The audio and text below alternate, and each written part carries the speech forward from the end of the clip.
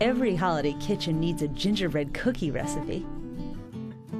First, in a large bowl, mix together 5 cups of flour and 2 tablespoons of ground ginger, 1½ teaspoons of baking soda, 1 teaspoon of ground cloves, and ½ teaspoon of salt. Now, in a mixer bowl with a flat beater attached, add 1 cup of granulated sugar and 1 cup of shortening, and set to speed 4 until it's light and fluffy. Beat in 1 egg, 1 cup of molasses, and 2 tablespoons of vinegar. Now reduce the speed to stir and mix in the flour mixture in 3 additions.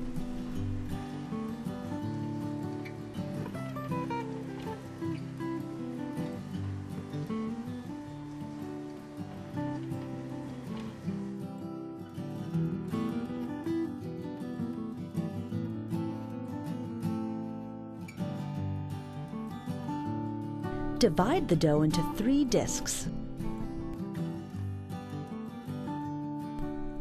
and wrap with plastic.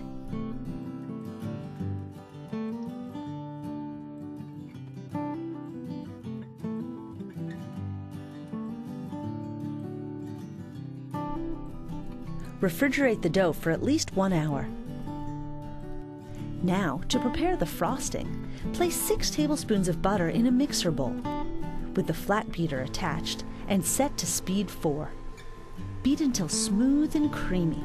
Reduce the speed and mix in 4½ cups of confectioner sugar in 2 additions.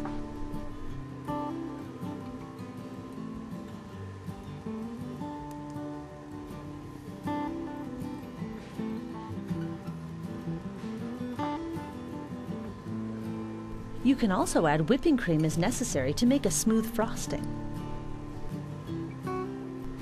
Now also add 1 teaspoon of vanilla. Set this frosting aside. Preheat your oven to 375 degrees. Flour your work surface and your rolling pin as well. Work with 1 disc at a time. You will want to roll out your dough to 1/8 of an inch thickness. Using a cookie cutter, cut out your shapes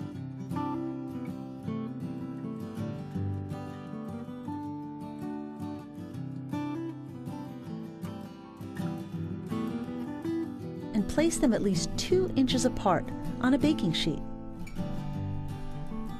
The cookies will take about 5 minutes to cook, and then you can transfer them to a cooling rack. Make sure they are completely cooled before frosting them. And then you can dress your gingerbread men and women as you like, so that they look their best for their party. Don't be shy, put your party dress on.